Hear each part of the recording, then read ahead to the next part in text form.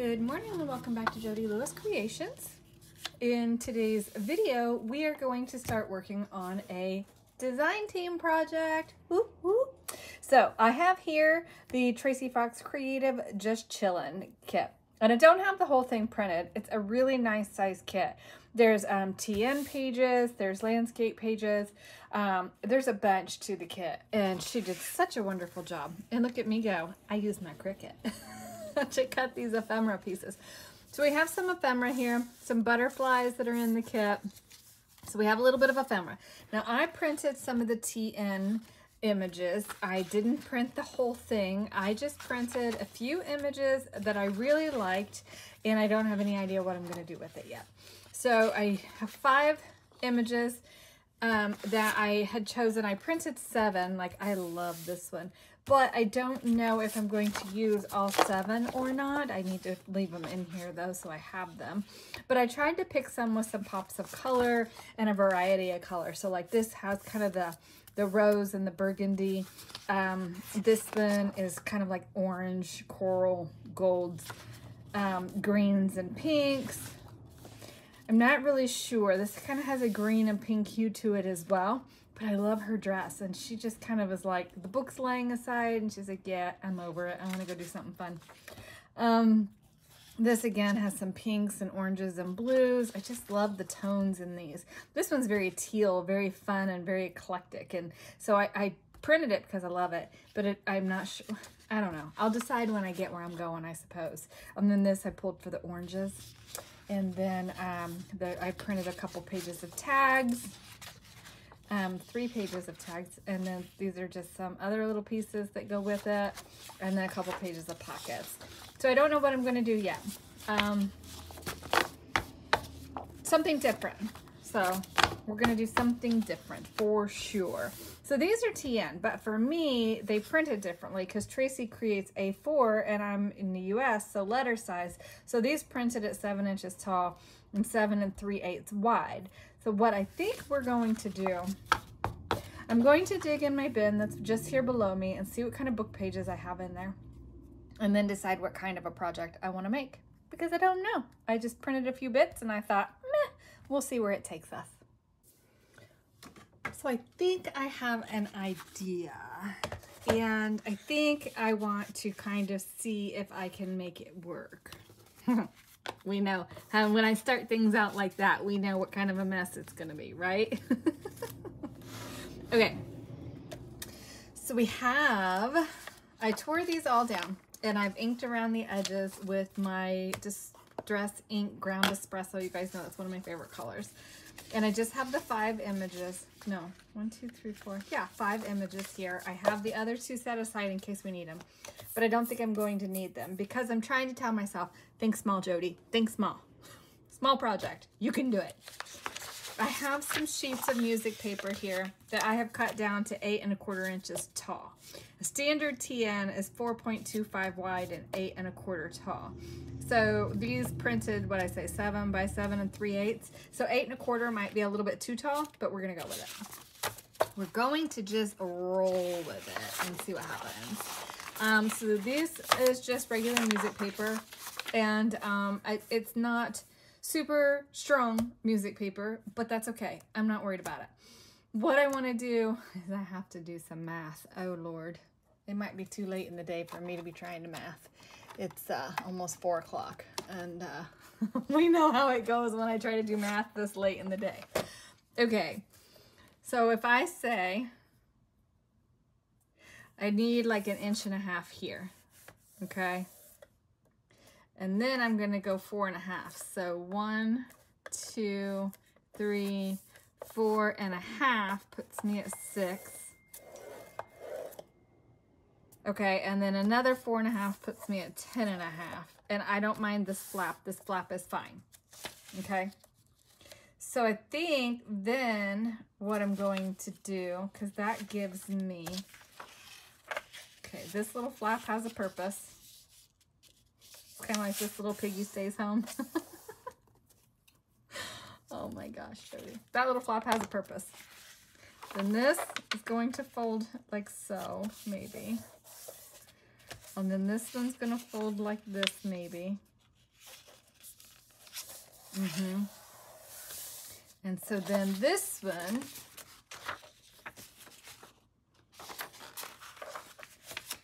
I'm just going to score at 4.5 and at 9. So then that's going to go in there like that. That's going to give us a little pocket maybe. And this one's going to fold this way. I have no idea what I'm doing. So if you're like, you're doing that wrong, I probably am. But that's okay. And then that's gonna fold that way. Maybe I need to score it a little bit more so that it folds a little better. So then we're gonna be like, yeah, I didn't score that. What did I score that at? What did I do? 4.5 there. Yeah, and 9 here. I just folded it wonky maybe. Maybe.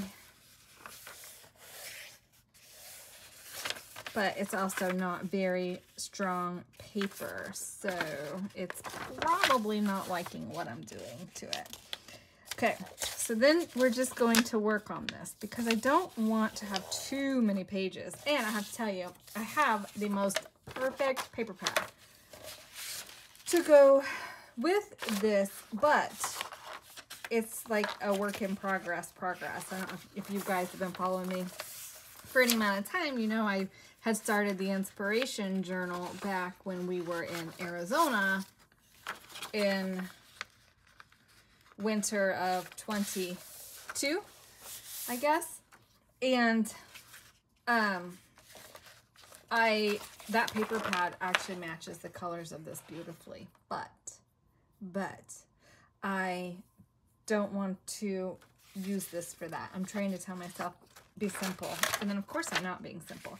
Okay, so this would be like, it's going to be a flap for our cover or whatever we decide to do on our cover.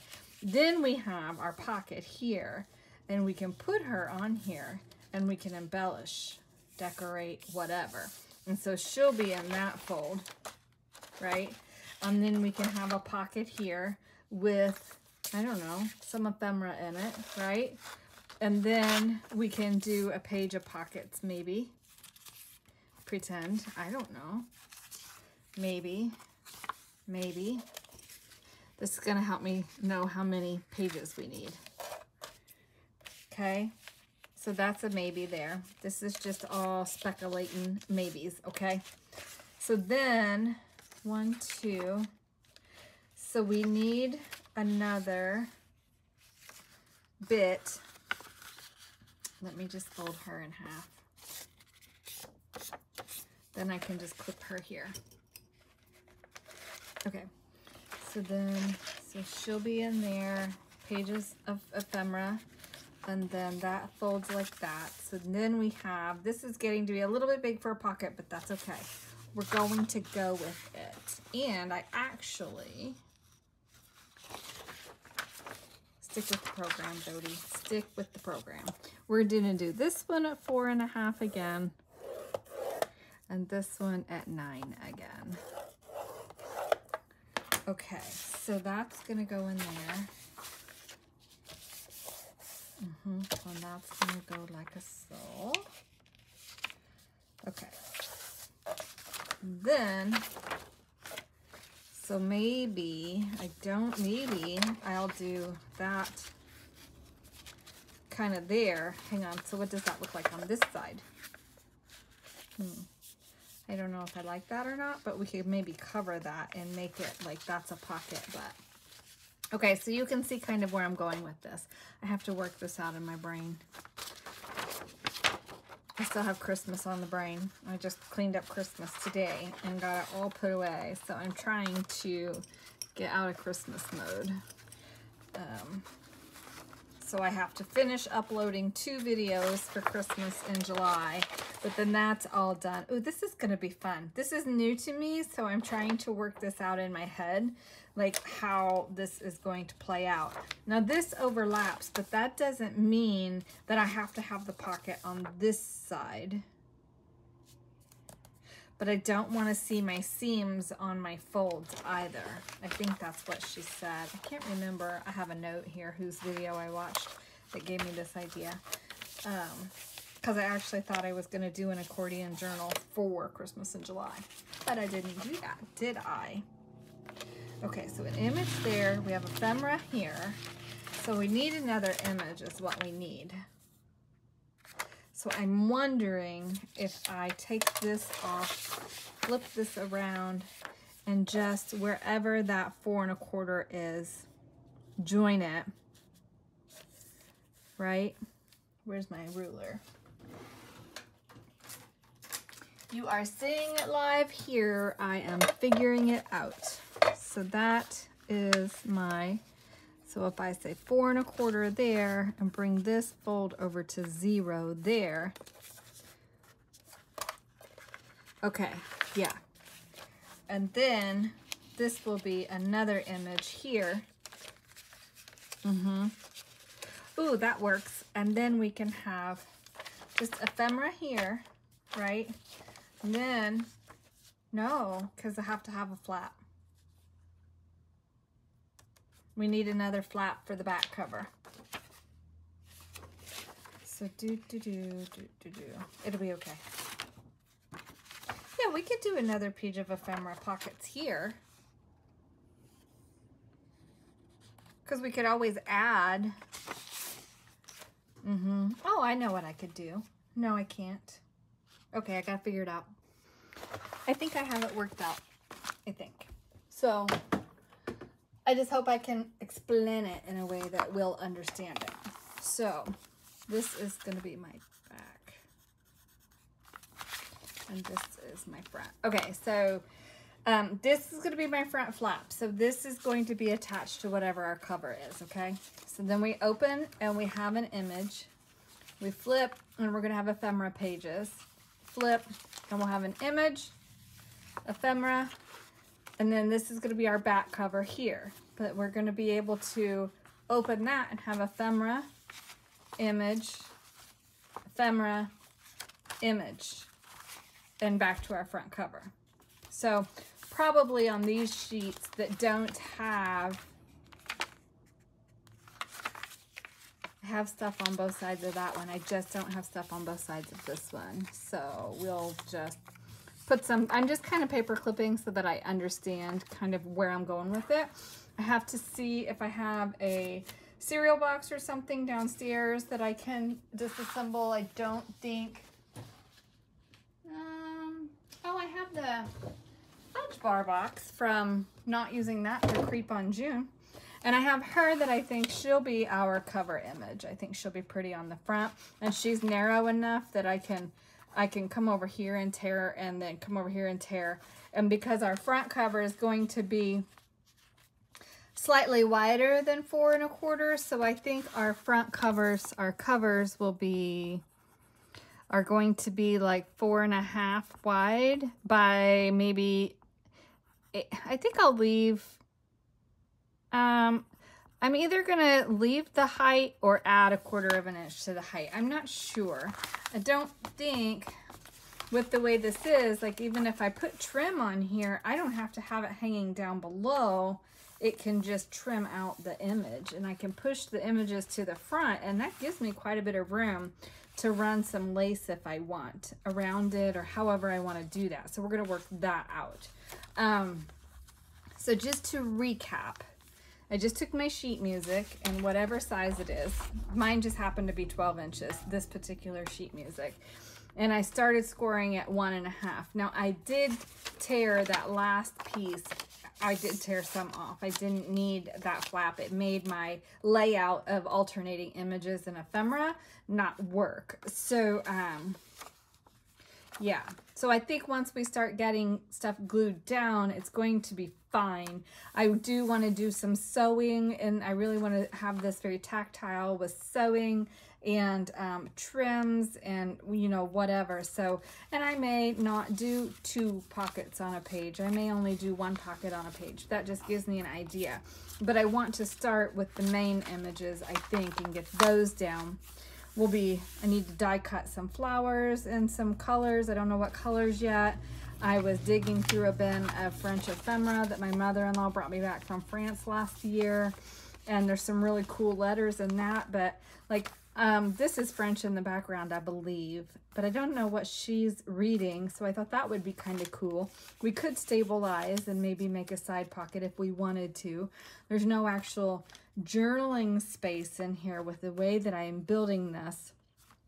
So that's something also that we could do. Maybe on the ephemera pages, we stitch in a little bit of paper, or we add a little notebook in here somewhere. I don't know yet, but that's my brainstorming. And I'll get this posted for you so you know that I'm starting on the design team project, and I will figure out my cover. This is awfully shiny. I'll figure out my cover, and I will figure out what I want to use on it. I think I want to use fabric, and I think I know what fabric I want to use. I just have to see if it matches this or not. But I like all the different colors and the fun colors in here. So this is a kit that just came out. So go over to Etsy or Tracie's website and check out that kit. It's really pretty, and it's a pretty good size kit. And the ephemera is great. I mean, there was a whole sheet of butterflies. Who doesn't love butterflies?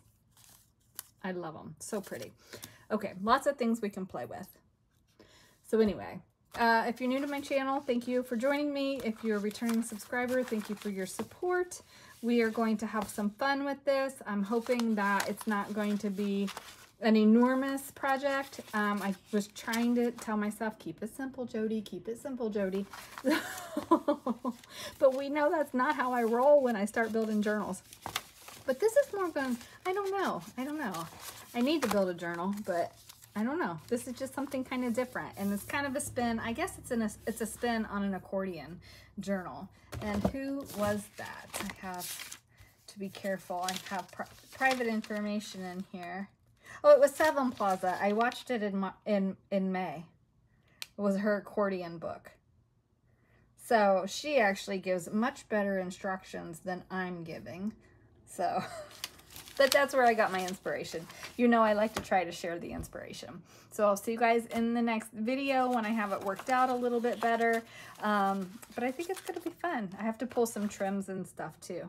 I haven't really done anything other than trying to figure out what I wanted to do with this. So,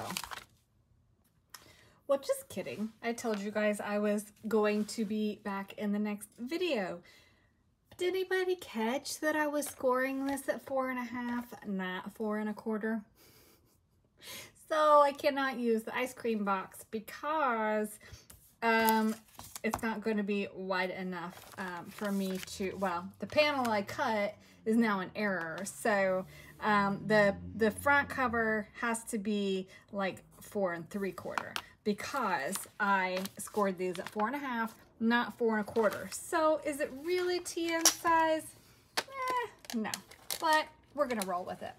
It's the Jody version of a TN size, and I told you guys I shouldn't be starting a project at 4 o'clock in the afternoon, but it's okay. We're gonna roll with it. And I think actually that's going to be a good size, the 4.5 with these images, because it gives me room on each side to work with. And I think that if I had not had that, if I had done a 4 1/4 panel, it would have taken away